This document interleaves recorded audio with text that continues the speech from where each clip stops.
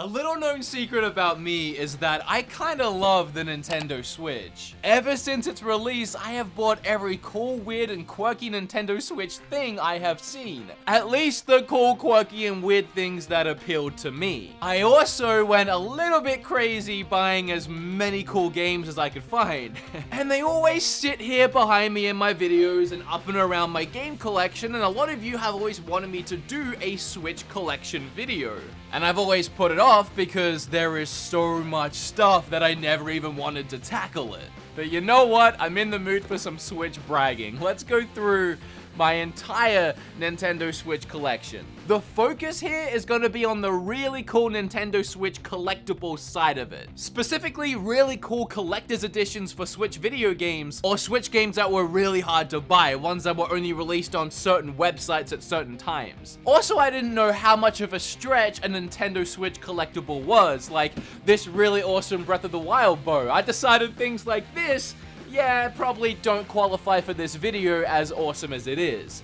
I still found a way to sneak it into the video though. So this is in my opinion, kinda crazy, kind of insane Nintendo Switch collection. And I'll leave links to everything down below in case you see something you like that you might want to pick up. I want to start with something that means a lot to me, and that's my Bayonetta Climax Edition. The reason this means so much to me is because it was gifted to me by a fan of the show. It just means so much to me and I love it. So the reason this Bayonetta Climax Edition is so cool to me is because, for starters, I love the Bayonetta games. They're some of my favorite games of all time. I love that Nintendo saved the franchise, and now they're continuing the franchise by making new games, but there was no other way to get the first game on Switch physical other than buying it in this pack. So yeah, as you can see here, we have both of the games sealed. Bayonetta 2 all on its own, and Bayonetta 1 all on its own. There's also a steelbook in here, as well as a bunch of other goodies, and I just think this is one of the prettiest items I have in my collection, period. As you would have seen at the start of the video, we also have this Let's Go Eevee Pokemon Switch. Now, I don't buy all the special Switch editions. I would have loved to have got the Smash Brothers Switch. I would have loved to even have had things like the Diablo Switch, even though I'm not a huge fan of Diablo, but they're hundreds of dollars. I'm not made of money. The reason I have the Let's Go Eevee version is because I brought it for my fiance Kim. So I happily bought this for her as an early Christmas present. I made sure to get the Eevee one because Eevee's my favorite, as well as her preferred favorite over Pikachu and Eevee. But so that we could trade the Pokemon with each other and complete our Pokedexes, I also bought a Let's Go Pikachu separately, and I made her play this one. But she ended up being happy that she did because she loves her Pikachu. Now, I want to highlight a few of these standard edition Switch games here because these are games that you couldn't just go out and buy in stores. At least, I don't think so, from what I've been told and what I researched anyway. I might be wrong, and you can let me know down below. The first one was The Longest 5 Minutes and Retro City Rampage. Both of these were sold exclusively online on websites. I actually found them at Too Many Games, a retro video game convention where, of course, a reseller was selling them, but I got them at a good price. And both of these are really cool games. I already have them digitally downloaded on my Switch, so of course they're staying sealed. The Lost Sphere is the same. You could only buy it through Square Enix's website. I'm not sure if you can still buy it, but I know they sold out after I pre-ordered the game. And Lost Sphere is actually the spiritual successor of I Am Setsuna, which you could only get a physical of from Japan. And it was the exact same situation with Okami HD, which you might realize is missing here. I ordered it from Japan over a month ago and I still haven't got it. And then Broken Sword 5. I actually ordered this one while I was looking up games for my eShop video, and I saw that it only had a European physical release, so I went ahead and grabbed it, and it actually came in the mail recently. I honestly don't know that much about it other than the fact that it's a point and click, and I love point and click, so I was happy to buy it, and one day when I have time, I'll play it. Now, here I'm breaking my rules a little bit, but I think these are way too cool not to include, and again, both of these were from fans, so I really wanted to put them in this video. This is the Breath of the Wild original soundtrack. Now, if you want to find out more about either of these items, I'll leave links down below on someone who's done a breakdown, someone who actually had time to review it and talk about it because they're really freaking cool. But this right here has 5 CDs containing every single song from Breath of the Wild. There's also more goodies inside, so if you want to see that breakdown, I'll leave that below. Same goes for this bad boy. This is Creating a Champion edition of Breath of the Wild, and it has an actual, yes, a real working spirit orb inside, as well as a map of Hyrule and this huge book containing everything that went into creating the actual game of Breath of the Wild. So between these two, I have how to create the game and the music that was in the game. Now, getting my hands on the Octopath Traveler Wayfarers Edition was a collaborative effort between me and Twitter. I didn't realize how much I was gonna love Octopath Traveler until I started playing it, and I immediately realized my mistake on not picking this up. Spawnwave actually did a really great video on it. He's a good friend of mine, and I recommend checking out his channel in general, but he broke down the collector's edition, and I haven't opened mine yet, so that's where you're gonna have to go and see his. Since I already had bought the game physically prior to this, I didn't feel the need to open it. Yes, I can be one of those people sometimes, but inside it has a pop-up book which features some of the areas of the game, and both the pop-up book and the areas they represent in the game are absolutely gorgeous. Of course, it also comes with a map and the sound selection CD, and this game, in my opinion, should have won Game of the Year for Best Music because the soundtrack was incredible. Oh yeah, and the collaborative effort I was talking about was I reached out to Twitter and asked anyone if they managed to buy a copy they didn't want, and it turned out that someone actually had a spare copy. They had bought 2 to make sure, and they sold me theirs for what they had paid plus shipping. Oh, and I managed to nab one of these from GameStop when I bought my game. It's got a game-inspired character card and sticker set inside. I don't dare open it because I know once I do, it'll just be loose around the house. I have that issue with the limited run little cards they send out, and we'll talk about limited run next. I guess that's a perfect segue, but I don't know what to do with these. So, limited run. As I mentioned before, with each one of their releases, they send you little trading cards, which are actually really cool and quality. But let's talk about the actual releases themselves. The only one I have loose here and not in a collector's edition is Saturday Morning RPG. You'll notice, again, with all of these, everyone is sealed, and my reason for that is I buy so many of these games for my eShop videos digitally. So we have Night Trap in this big old box. This is a game that you wouldn't ever think would come to Nintendo. Like 5-10 years ago, you would not think this would be possible, so it's really cool seeing it on Switch. Kingdom New Lands, I gotta be honest, this is the most recent one I was shipped, and I still know nothing about this game. At this point, I'm just buying everything limited run because every game they've released is one that I've liked and I've played and I've enjoyed and I wanted to get physical. So now when I got to this, I was like, well, I kind of gotta get that. Slime Sand. This box looks really cool. I liked this game. I didn't love this game. It wasn't one of my eShop videos. I wasn't expecting a physical of it at all, but it's one that looks really nice. The big yellow box definitely stands out on the shelf. And then my favorite, Thimbleweed Park. I actually bought this one from limited run, just loose, not the collector's edition, just the game. And then a couple weeks later, I got this in the mail from one of my Patreons, Corey. So I ended up doing a giveaway for my other copy, and I no longer have it. And thanks to Corey, I have this. And of course, it's sealed because I played the game to death from the eShop. But this is my favorite limited run game. Back before Limited Run even announced they were going to make Switch games, I made a video about if they did, what games would I want, and this was number 1. So they listened, thank you, Doug, and I could not be happier with my Thimbleweed Park physical. It's amazing. This game is great. But Limited Run Games isn't the only company doing amazing work bringing eShop games to a physical platform. Super Rare Games is another one of my favorites. In fact, I adore Super Rare Games. They are such amazing, nice, generous people. I have all 8 of their releases so far, starting with Human Fall Flat,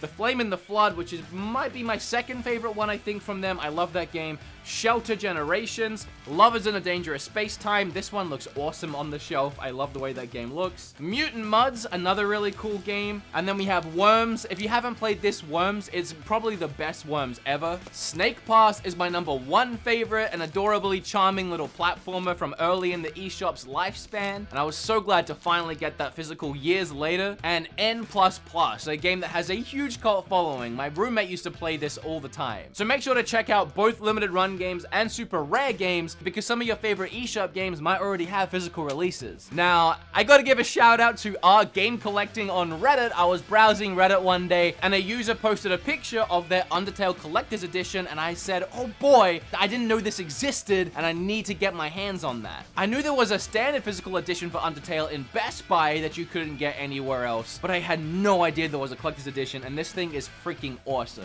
But thanks to our game collecting, check out the subreddit because you find some really cool stuff on there. Let's go through some smaller but still awesome Switch collector's editions. I actually really enjoy LEGO games. There was a while where I was trying to collect all of them. That kind of fell through, but I still pick up the new ones. And LEGO DC Villains is actually really fun. And I strolled into GameStop one day and I saw this big collector's edition which came with a steelbook case. It also has a little LEGO Lex Luthor minifigure inside. And I just thought it looked really adorable beautiful and the colors popped, so I wanted to have it in my collection. Fire Emblem Warriors, another gift from a fan. If you haven't played this game, it's great. It's like Hyrule Warriors or Dynasty Warriors, where you just hack and slash through hundreds of enemies as your favorite Fire Emblem characters. It might tide you over while you wait for that 2019 Fire Emblem core title to come out. This pack contains a Fire Emblem Warrior card set, a Fire Emblem poster, and a set of all the Fire Emblem Warriors music. Flashback 25th anniversary. I actually had Flashback when I was a kid, so it's really cool that this comes with a Super Nintendo card of Flashback. However, it's obviously a fake. It doesn't do anything. It's just a metal case. But still, this is a really awesome looking little collector's edition. Sonic Mania Plus. This is pretty standard. I think you can still get this for like 30 bucks, but I still love it though. It comes with an art book and a reversible cover, and I just love the game so much. Shining Residence Refrain. Again, I have this game downloaded digitally, so when I saw it for like 30 bucks on sale, I think it was like $24.99 on sale, I had to pick it up. It's a really cool looking case. The game's okay. It's not amazing. It's okay. It's pretty good actually. I'll bump it up to pretty good. Axiom Verge is freaking sweet, and so is this collector's edition. And finally, Wild Guns Reloaded. Again, this isn't one that's hard to find. Initially, when I bought it, it was a GameStop exclusive release, and you couldn't find it for weeks after it was released. And I don't know if they started re-releasing them or people started trading them back in, but now you can find them fairly commonly. I just love that this game got a physical re-release. It's such a cool game. Look, I'm gonna throw my Starlink on this list because I just think it's the coolest thing. I almost have a complete collection of all the ships and characters. I'm waiting until they go on sale, which I'm expecting they will eventually do. It's kind of Switch, but not Switch. I know it's on other systems, but obviously this pack with Star Fox was exclusive to Nintendo Switch. If you want to know more about the game, I'll leave my review down below. I had to include this. Yeah, I don't think we need to really go into Labo. I mean, I have it. I don't have the newest Labo, and the reason why I don't have the newest one is because this is kind of what happened to my old Labo. Like, some of it is in here. When my house flooded, a lot of it got ruined, a lot of it got trampled when I was trying to scoot things off the game room floor to get away from the flooding. Of course, a lot of the lighter things got damaged, like my Nintendo Labo. It's not a bad product, but I'm definitely not buying any more of it. It's really cool in concept, and there is a place for it in some people's homes. It's not my home. Little Dragon's Cafe actually had a collector's edition that I only ever saw on Amazon that has this little dragony guy, and he looks kind of derpy. The actual dragon in the game is really cute, whereas this guy is kind of derpy cute. But honestly, I still love him. He's charming. He's charmingly derpy. And I'll leave my review of the game down below as well. It was in a bigger video where I went through a bunch of Switch games worth buying, because I do think it's a really adorable game. Definitely suited for a younger audience, but if you liked Harvest Moon, or if you're just in for a really chill and calm experience, Little Dragon's Cafe is a pretty fun and cute game. This was actually one of the first collector's editions I got for the Switch, and it's by far one of the coolest. Obviously, it's for Sonic Mania. It comes with this really awesome figure of Sonic sat on an old school Genesis that doesn't actually work. For some reason, mine rattles. It's always done that. Yeah, it's painful. And inside they even made a Genesis cart that again doesn't work, but you pull out the cartridge in the middle and there's a pretty cool gold ring inside. The only thing that bummed me out about this at the time was that it didn't have a physical release inside, but then that came later. Also ignore the different shirt and weird lights behind me. Okay, thanks. If you watched my most recent fan mail unboxing video, you would have seen that someone sent me this amazing limited edition Owlboy collection, and I gotta be honest, I still don't know what's in it. It hasn't been that long since I filmed that video, and I haven't had time to look up what's in it, and I still don't know if I want to open it, because as you'll see, I have it physically loose and I've already played that, and there's just that part of me that doesn't want to open this. But how cool does the box look? I'll have up on the screen someone unboxing it, or at least what's on the inside, but this thing just looks so cool. I love it. They're kind of accessories, but they count, right?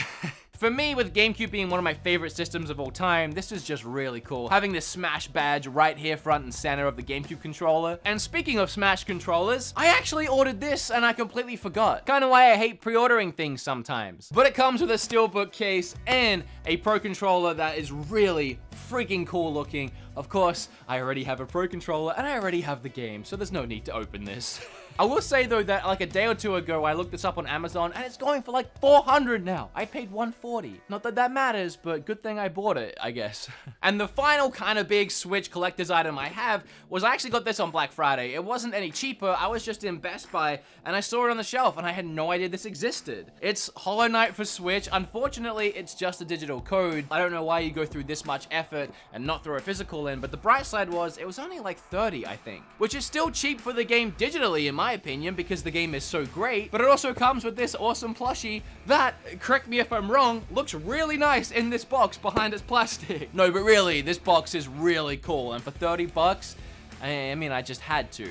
I don't even plan on opening it up and using the code because I don't need to.